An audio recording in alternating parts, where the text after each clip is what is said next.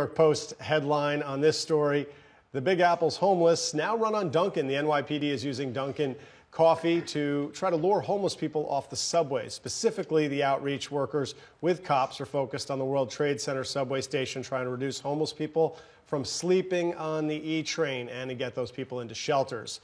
NYPD Assistant Commissioner J. Peter Donald tells the Post the department is continually finding new ways to address persistent quality of life issues. What do you guys think? I think, I have mixed reviews on this because in the article, some of the homeless people were asked a bunch of questions and they're like, why are we being asked these questions? My guess is that they're trying to collect some kind of data to maybe help the situation.